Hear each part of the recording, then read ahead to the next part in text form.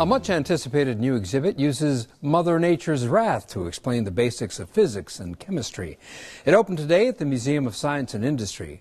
And as Chicago Tonight's Paris SCHUTZ found out, it is taking museum visitors by storm. The Museum of Science and Industry's newest exhibit is a total disaster. Actually, it's a collection of about 5 natural disasters. It's called Science Storms, and its aim is to teach visitors about the forces of nature.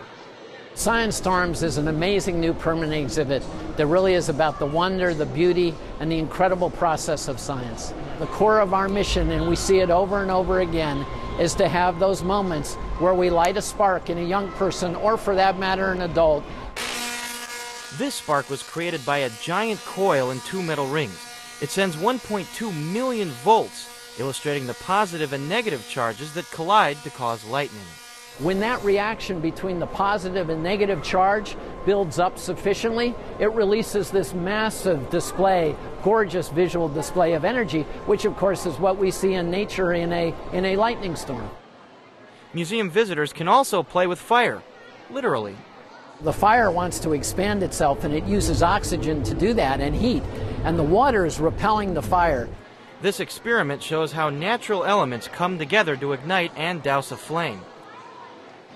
But the centerpiece of this sprawling exhibit has a bit of a twist. They say tornadoes rarely occur within the city of Chicago. Well, they would be wrong. This one occurs every day, during museum hours, of course. It replicates the conditions that create and manipulate a tornado. Seems like a complicated contraption, but as Museum Vice President Kurt HAUNFELNER explains, it's actually quite simple. We have a pool of water underneath a metal grate. That water is atomized by ultrasonic vibrators that vibrate the water at 1 million cycles a second. They come up through that grate. That airflow creates the vortex, and then we have massive fans that suck the whole thing up towards the ceiling. Okay, well, I got part of that. Still have this big kind of woolly, fluffy vortex going on.